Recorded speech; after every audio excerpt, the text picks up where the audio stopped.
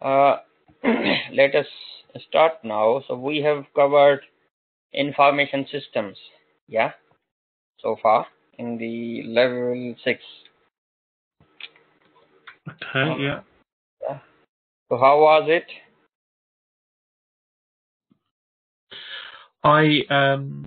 Management information systems. haven't.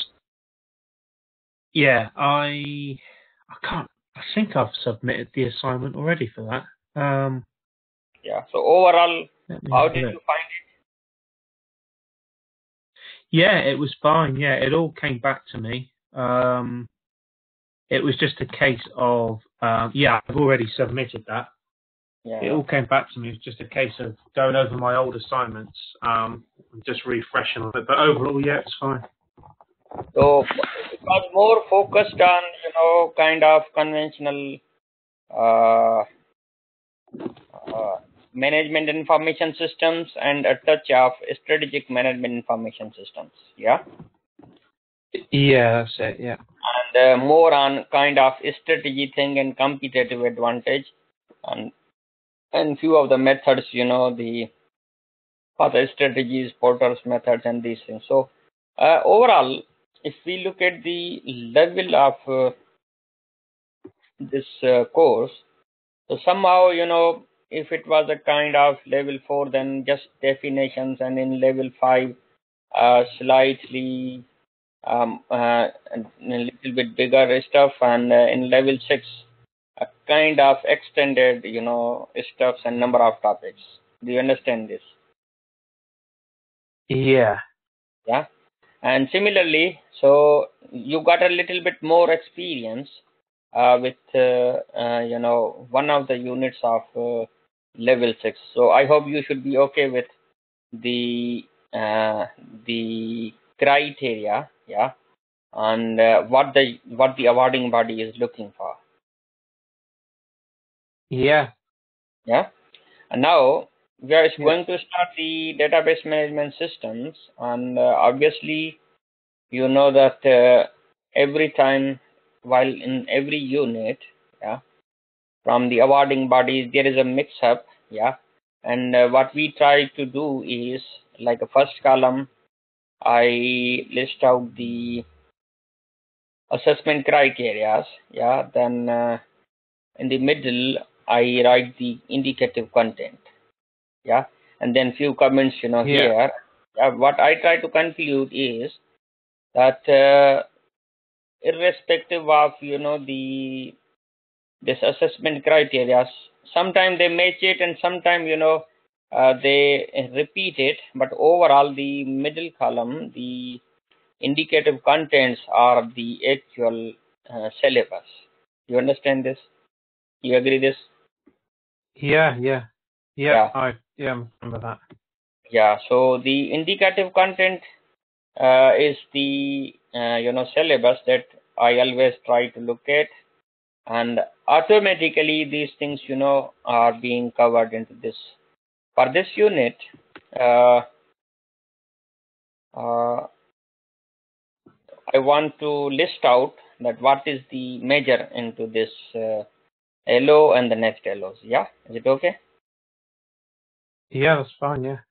Database management systems and MySQL and Oracle. So this unit is expecting you to learn the MySQL and Oracle. Yeah. Data models, you have been studying since level 4, level 5, and you must be aware with the entity relationship diagrams and relationship diagrams. Only the new thing is hierarchical, network, and object-oriented or object-relational databases. So if you remember, at some point we discussed that relational databases have got the form or the structure in the form of table in a sense, row and column, yeah, and so everything is stored in the row in table. You understand? Yeah, I do. Yeah. However, in the hierarchical database, there is a kind of tree-like structure. Yes. Yeah. In object-oriented database, a kind of object-oriented databases, like everything is considered as an object.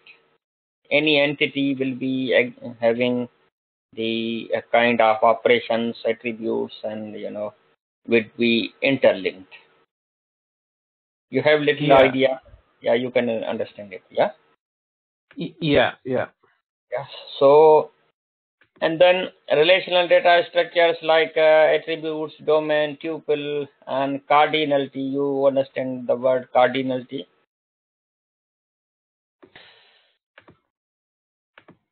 It's the multiplicity, like the relationships, one to one, one to many, many to many. Oh, yeah. I know exactly what you're referring to. Yeah. And then a normalization in developing efficient data structures. Can you recognize any some of the normalization concepts?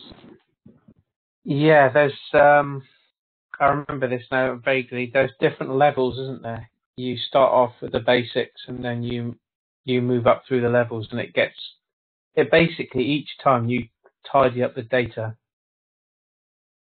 Yeah, tidy up the data and unnecessary columns, and those, and you make sure that there shouldn't be any dependencies in between the columns, and if it is there are more than two columns and one column is dependent, let's say A is depending on B and B is depending on C, so kind of dependency should not be there. Yeah. Then the modeling languages, basically there are three types of the commands, basically: data definition language, data manipulation language, and the third one is also there. So three languages basically related in order to query the database system. In order to play with the database system, we use the processing language. Basically, it's a little bit confusing. You might be thinking about a kind of UML modeling language word. You know what I mean? Yeah. But it's not the modeling language. When you play with the data model, and you are not basically going to use any artifacts, or any the diagrams, but you are directly using the certain commands of the SQL, and even all commands are carried out through the SQL. But by looking at if you are creating, let's say, a table, if you are deleting a table, then it's a different type of the language, like a data definition language. If it is a manipulative language, then you are using like a retrieving the data. Make sense? Yeah. So it's one of the a kind of idea that how you would be interacting or processing the commands. That comes under the modeling, like a data model languages. So don't confuse with the modeling. You would not be basically learning any diagrams which are already discussed in, let's say, in data models up here. And then it's a small topic, only we need to know which commands are DDL, which commands are DML. That's it. Then the next topic is the transaction and concurrency in the databases. Like we discussed, earlier, that concurrent access is, let's say, at the time, 1,000 people are trying to access a particular website. For example, books. So when it comes to the database server, then obviously the database server cannot handle the more than 1,000 connections at one time, because every time the customers would be pulling up, trying to retrieve the data from the the stock and the database of the stock. Yeah. So Yeah. what they are trying to do, this is basically happening at the middle tier of the application. Yeah. So do you Okay. remember Yeah. tiers of the application in enterprise applications? Yeah, vaguely. Yeah. So what happens? The front end, the first tier is the user tier. Possibly the users could be responded. Let's say, for example, if we start from the backend, the backend is a database. Let's say Oracle or the MySQL or SQL Server or any of the other, in the commercial database. Then it needs to be connected with an application. Mostly, Yeah. the databases are not accessed directly by the end user. Do you agree? Yeah. So every database is supposed to be connected with the uh, application, yeah, application server, and then the application server has to give the accessibility to the users. Yeah. So they will be giving, they would be creating communication of the user with the databases via the middle tier. Yeah. Kind of like a man in the middle.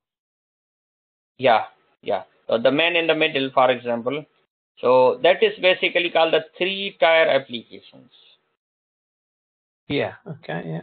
Okay. And there is also the fourth-tier application as well, like a business logic. Yeah. So the business logic can also stay at the somewhere uh, in the middle tier, but it would have a kind of separate database or maybe the instructions. And but the fourth is the middle tier. Let's say if we are not going into the further detail. So normal conventional three-tier architecture has got three tiers. One is a front end or the user end. The user end can be, let's say, the web browser we are using, and maybe it could be any form-based application, maybe used into the stores. For example, if we take the example of the boots, and possibly at the middle tier, maybe the supply chain management is working there. We cannot see the supply chain management of the boots, yeah, but Yeah. the business logic by the admins, by the owners, by the managers, they can easily access the the database as well as the number of users and number on the demand of the supply of the items. You understand this? Yeah. Okay. And then when it comes to accessing the database, yeah, database for number of, let's say, 1,000 people at one time, then the capability of the possibly the database, let's say, it can allow 1,000 concurrent accesses to the database. Okay. Yeah, 1,000 concurrent Yeah. access to the databases. But if it would increase the limit, then there can be two possibilities. One possibility is that if you would have if you remember the stress testing in the somewhere in the software engineering or other Yeah. units, the stress testing is, let's say, allow the computer to get stressed for maximum limit, or there's a one possibility, then in that possibility, the maximum allowed load, let's say it could compromise the efficiency of the server. That's a one scenario. And the other scenario is that maybe the server would deny any, any number of more than the 1,000 rupees. Do you agree? Yeah, okay. Yeah. So definitely either the server would deny. So the best optimal thing would be that at the middle tier, yeah, the middle tier server, let's say the Apache or any IIS server or application server where we create our dynamic web pages. If you remember that in the web-based development, we have been discussing that the static pages just are loaded from the directory of the server. However, the dynamic web servers, they are responded. They respond to the users dynamically. They have a capability. Yeah. They have a capability to generate the dynamic content. For example, our shopping cart is a kind of dynamic thing. Yeah, a dynamic. Yeah. Okay. Yeah. Every user has got a session. Yeah, like for example, I have put 4 items in my basket. Then your basket will have 5 or 7, and it would not be mixing up. Yeah. Yeah. So it is because of the session management. And what happens? The one thing is the concurrent access is that the database and the middle tier should be obeying the policy of concurrency. Okay. Yeah. Yeah. For example, if the boots wants to implement only, let's say, the 1,000 users to be connected with the database, I mean, at one time only 1,000 people can do online shopping. Then that would be done via the concurrency, right? Okay. Yeah. Yeah. Then the transaction management is, for example, if Boots has, let's say, 500 bottles of uh, vitamin C, 500 bottles of vitamin C, Yeah. then what would happen?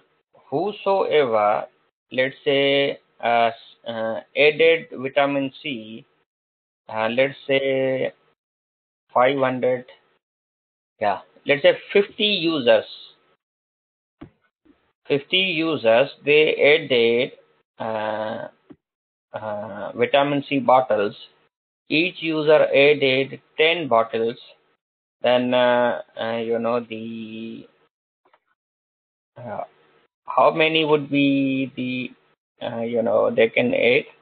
If it is a 500 and one person is adding, let's say, let's say there are 1,000 bottles, okay, and 10 users, okay, and each user is adding 100 bottles of vitamin C, then what should happen?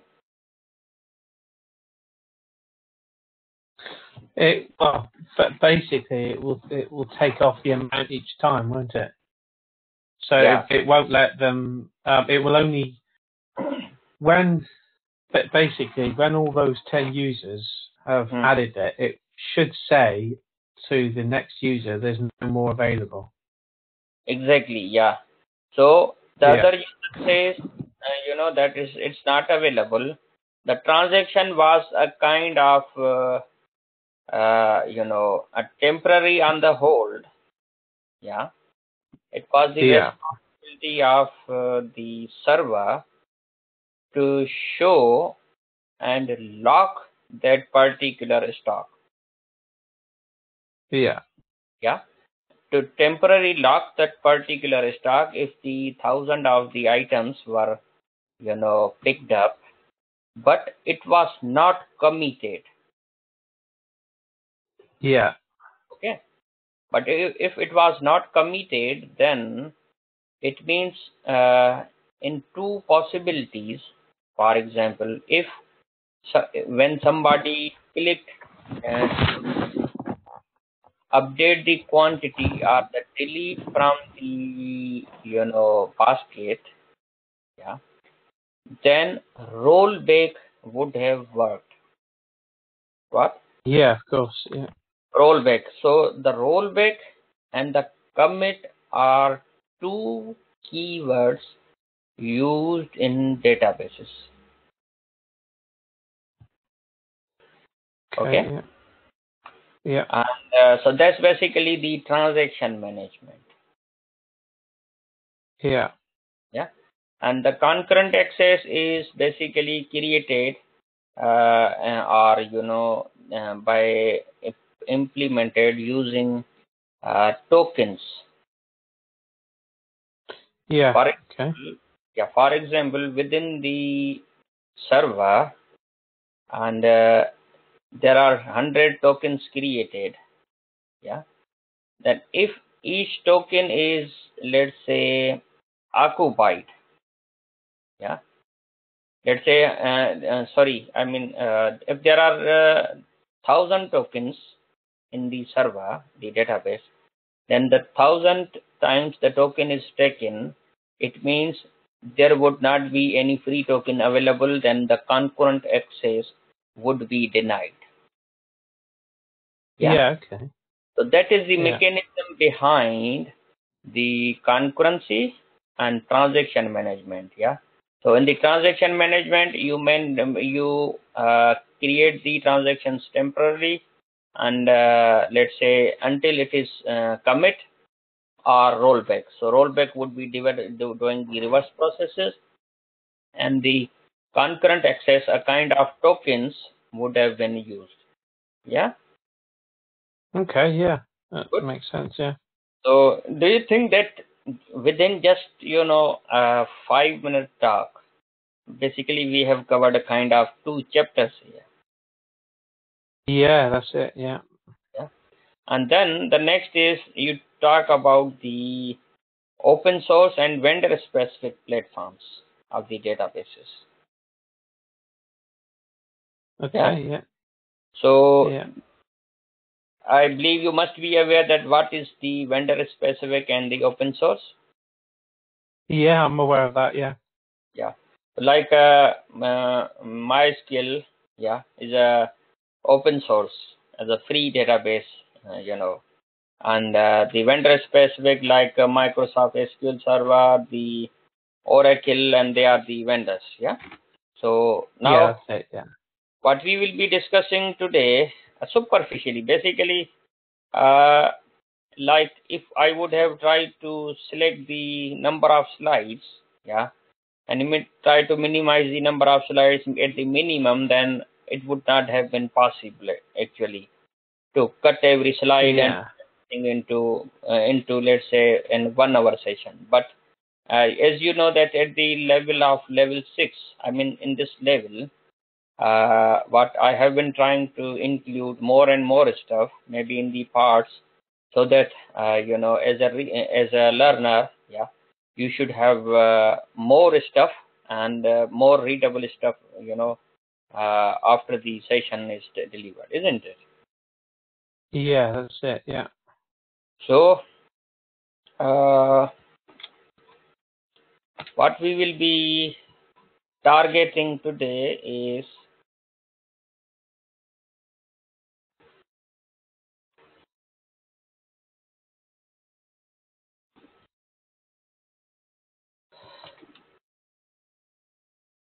now how we can go through the MySQL and Oracle.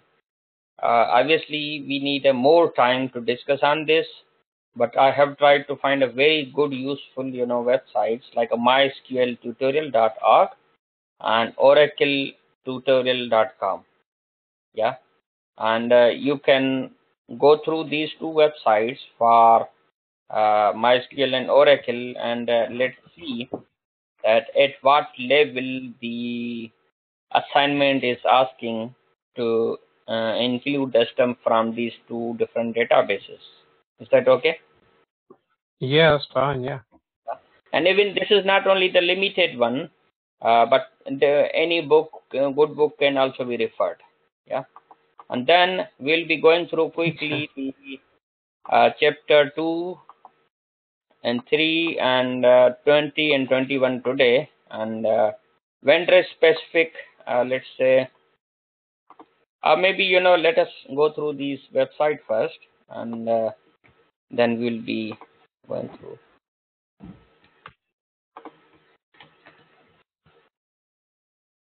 Like MySQL tutorial, then getting started with basic SQL tutorial, stored procedures, triggers, and tips to, and even try it. The queries are there, offices, employees tables are there. There's a much more there basically on this. Like a W3 schools used to teach, many topics, HTML, XML. But what I have seen here, that this is a kind of, very good, helpful tool. And as much as you can try this, and you will be, okay. Yeah. Yeah, I like the look of it. Yeah. Have you seen this website earlier before? No, I've never seen these websites before. So, and for this Oracle, seems, I think it's a kind of similar writer or company, and same they have got these topics, and what are the functions in the Oracle, and maybe advanced topics, and creating a view and administration. What I believe you should be able to learn more about the architectures, commands, and user privileges, because in Oracle mostly you administer it. Yeah, Yeah. you manage table space and other things. The database administrators, basically their job is to create as well as administer. Yeah. Yeah. Okay. Then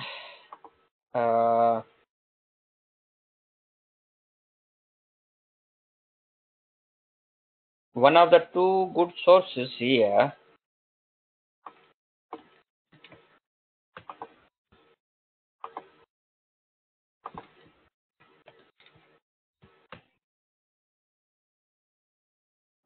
#30 most popular database management system softwares, like they have listed here, and more details about their owners, and whether they are commercial or not, and it's a commercial tool, Teradata, ATHE, and here's another link which has given basically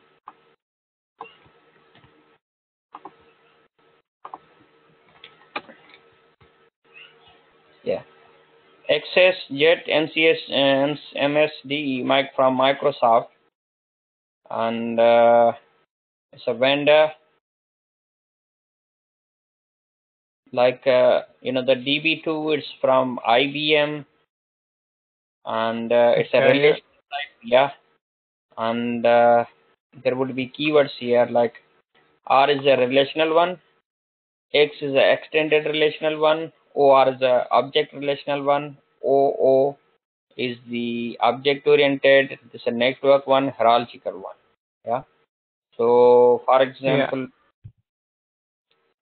MySQL is a freeware, it's a relational one and open source. Yeah. Yeah. So I think this is a very good listing. Yeah.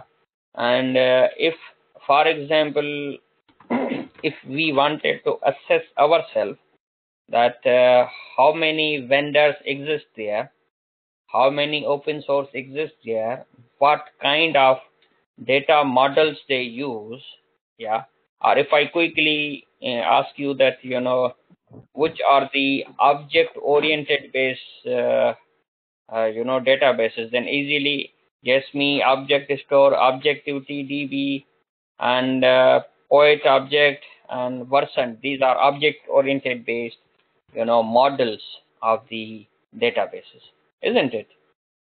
Okay, yeah, I get that. Yeah, that's quite a good table. That. Yeah. And if we quickly go over there, then we can go through the type of the relational databases, then hierarchical one, network one, object oriented, object relational databases, and very quickly, we can get the documentation from them, and can study very easily these, isn't it? Yeah, it is. Yeah. So these sources for the open source and vendor specific databases, and MySQL and Oracle, the links, and chapter 2, 3, and 20 and 21. So let us have a look on the chapter 2. Yes, one more thing. Chapter 2, I'm basically referring to the book, which is The Fundamentals of Database Systems, yeah, by El Masri, yeah, and Nawati, 7th edition. Okay, yeah. So that would be available in the soft copy, and the PPT slides as well, and you can further refer this book, and I believe this is one of the recommended book as well. Yeah. Yeah. Let me double confirm.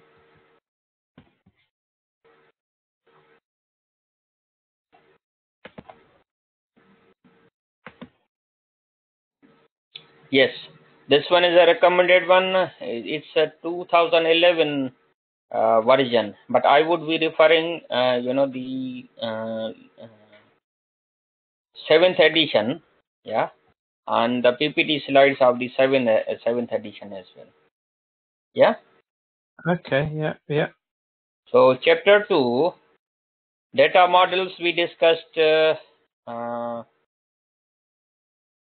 Like they are used to create the structure of the data, like entities and records, tables, relationships. You understand this?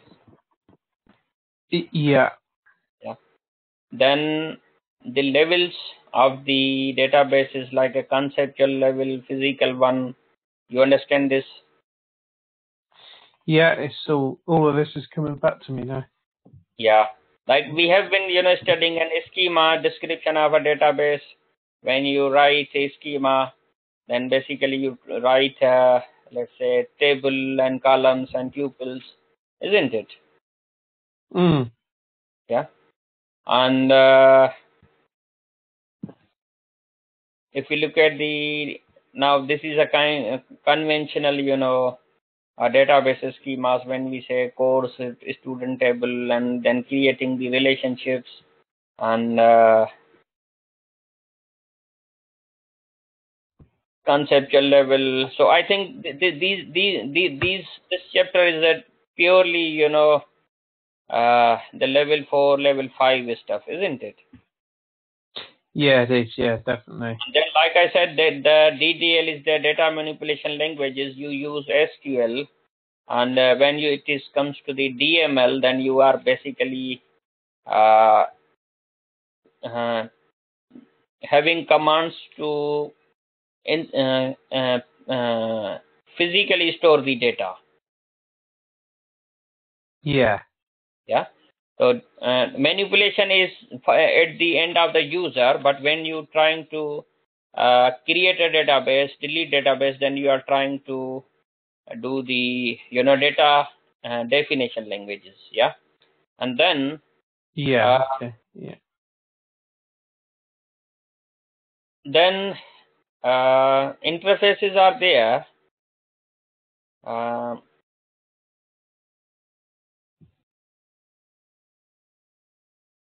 Data dictionaries and tools, basically, like we discussed, the tires of the application, from the example of the boots, yeah, and the same concept is discussed here, that somewhere the database server would be there, the web server would be there, they would have kind of applications at their own tires, yeah. Mm-hmm.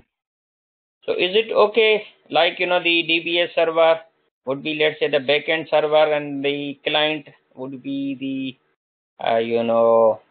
web, and the ODBC would be connecting with the database server, and the business logic, or the middle tier, yeah.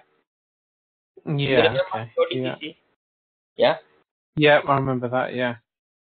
So that's basically and then somehow the history of data models, like a network data model, and then hierarchical data model, and yeah. So you understand from this that if it's a particular kind of data model, then we can easily look at the more detail. Yeah, that's it. Yeah. That book, is that available on the Moogle? You will have this, yeah. I'm not sure that whether Brilliant. we will be able to upload it or not, but you will have it, yeah. Okay. Yeah. Don't worry. And so chapter 2 is here, and like I said, when we discussed earlier in the start of the session, without going into the chapters and these things, we already created a ground, and it would be easy now to go through these chapters and get the things done, in detail, isn't it? Yeah, that's it. Yeah. Yeah, I'm be fine with this one. Yeah. And then let's go to the chapter 3. Yeah. Data modeling using ER, entity relationship diagrams. So you must remember, how we use simple entities, and Yeah, I then remember doing that with all the symbols and stuff.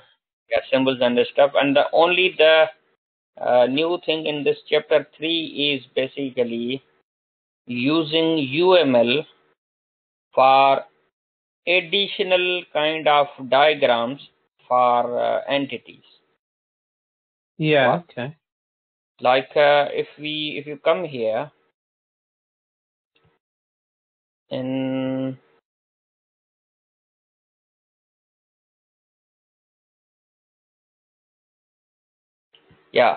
2.2, using standard modeling languages, UML notification to document logical data requirements. So it's not only the entity relationship diagrams, the conventional diagrams, the relational based modeling, but UML can also be used as a data modeling language. So here is basically the proper topic that we would try to cover in addition to this data modeling here.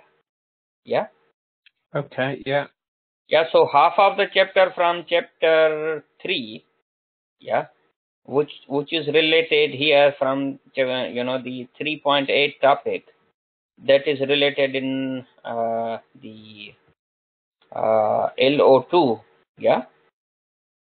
Yeah. And then here, it says use the proper normalization here in 1.1, and again, it says apply data modeling techniques to refine logical data requirements and normalize. So actual topic is in level the LO2, basically, from the normal form 1, 2, 3, and Bayes code normal form is a fourth normal form, yeah. So that we will be discussing in next LO, which is from the chapter 14 and 15. Yeah. Okay. Yeah. Yeah. So until until the half of the chapter 3, that's based on the entity relationship diagrams. Yeah. And you can go through the further notation on this chapter 3 as well, which is the UML based diagrams. That's the LO2. Yeah, but at least give it a repetition until there. And then chapter 20 is transaction processing. So after the database terms, then read and write operations. Yeah, like if you recall,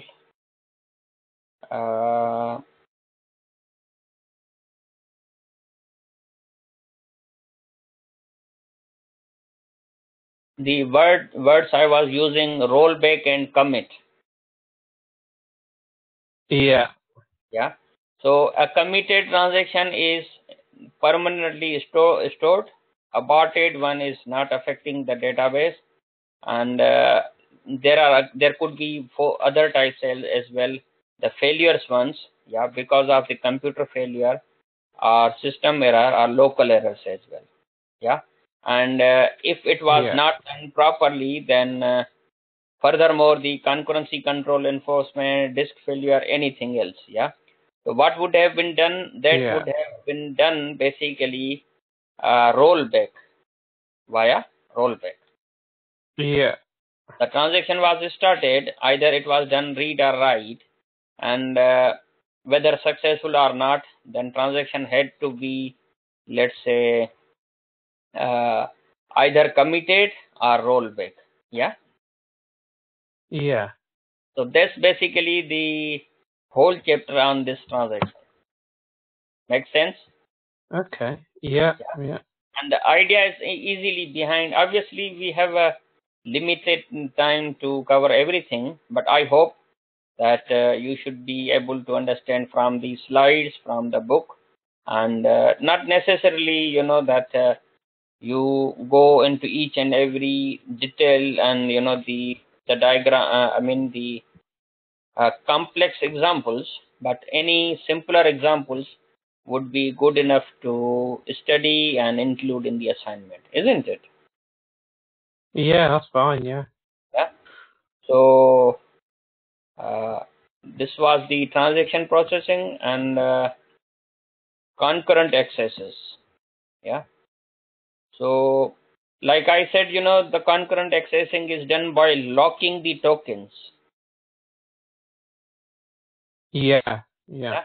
So there are certain locks given on the tokens, lock 1, lock 2. If someone is unlocking, and then this looping basically allows and manages on the concurrency, basically the concurrent access. For example, read lock, write lock, unlock. Yeah. So tokens are being, in programmatically, if somebody took the lock on, let's say, particular token, then they are waiting whether it's unlocked or not. So continuous loops would be checking, locking, unlocking operations, in a two-mode operation. And in this way, everyone would have been entertained basically, and the tables would have been generated, programmatically within the middle tier basically. Yeah. Yeah. Of course. Yeah. Yeah. Obviously, middle tier would be managing this locking, unlocking, and deadlock. And the starvation is basically, deadlock is like it may, for example, if it is better to make a queue before it gets deadlock, isn't it? Yeah, of course it is. Yeah. Yeah. So that's why, instead of allowing, more number of requests to the database server or particular concurrent access, then certain mechanism is, introduced in order to avoid the deadlock, and then time spents are given like, they are giving a kind of time spent on the boards, and so it is working in this mechanism. Yeah. And Yeah. Okay. Yeah. yeah, few more concepts, validation, and little bit more, but it really depends that what the assignment is asking for, but the idea is behind it. Did you ever study this concurrency and transaction management before? No, I don't think I have. No, I've only done what was in level 4 and 5. 5. And Yeah. I mean, even if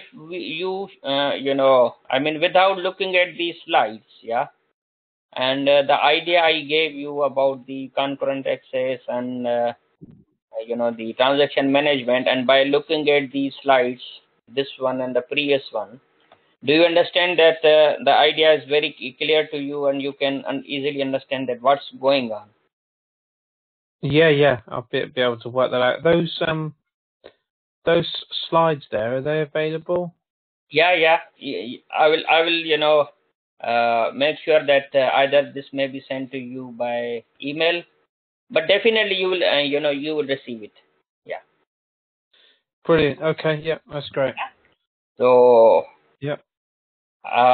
anything else? We are on the time, and we covered a little, but we covered a lot, isn't it? Yeah. No, that's good. I liked it. Yeah. I mean, from the perspective, the idea is the main thing, isn't it? Yeah. Yeah, it is. Yeah, that's it. Yeah.